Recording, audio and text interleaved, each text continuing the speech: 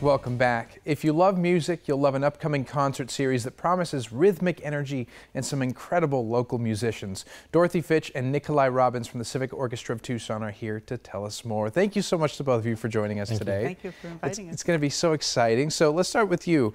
Tell us a little bit about the Tucson Civic Orchestra. We've been around since 1975. We're starting our 42nd season. We're all volunteer.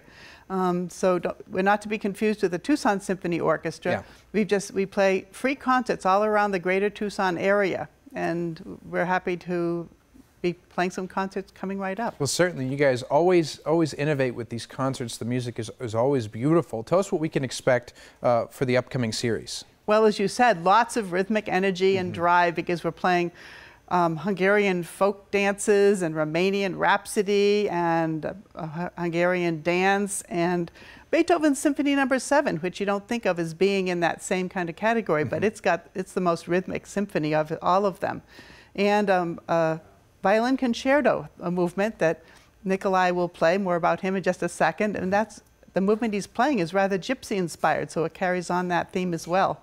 Right, and you say it's a very intricate piece. Right? And I know that we have a picture of some of the music, and you're going to sort of explain why it's so difficult. Sure. On the left side, hopefully it'll show up here in a second, yeah. On one side of the music, the left side, you see a horizontal line with lots of little black notes, and that's Nikolai's line, and those are all the notes he's playing. And notice that there's not a lot of notes on the rest of the page where the orchestra notes would be, but on the right side, we come in and play with him. This is sort of the cellist view of what we're playing, because I'm playing one of the lines way down there, but he's playing the solo line. How impressive. You'll get to hear this on October 1st. It's coming Sunday in Tucson, and down in Sahuarita the following Sunday. Well, it's certainly a tall order, but we have somebody who's well capable of handling it. You're only 17, but you've been really playing for a long time, right? Yeah. I come from a family of 4 kids, and my mom started us all as toddlers on musical instruments. So when I was about 3.5, I started playing just this really tiny violin. But yeah, so I've been playing almost, I think, 14 years now. I don't know.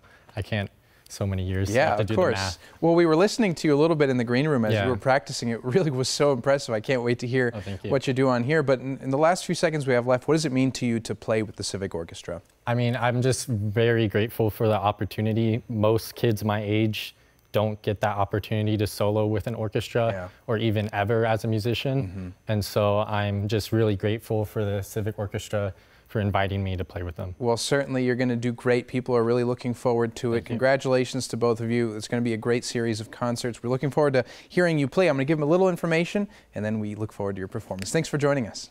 Thank you. Now, there are 2 upcoming free orchestra concerts this Sunday starting at 3 p.m. and the Christchurch United Methodist, then next Saturday, October 8th at the Sahuarita District Auditorium. To learn more, please visit cotmusic.org or call 730-3371. And now here's a performance by Nikolai Robbins.